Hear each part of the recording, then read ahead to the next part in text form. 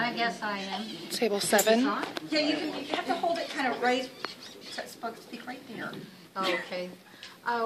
We talked about kind of learning, personalized learning from the standpoint of demand-driven, in a sense, by the business community, and who would need it. It actually would start with a developmental model and would incorporate, of course, the standards for the Common Core or whatever everybody is talking that day, and the Kerr cluster standards, and specific standards for industries like the NIM standards for manufacturing.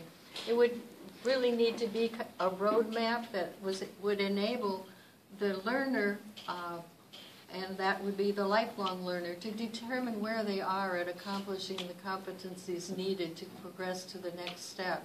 It would show them stopping off points where they could earn a living for adult learners, because few learners can afford to go through 4 years of college or even the master's degree that really seems to be necessary nowadays without earning a living.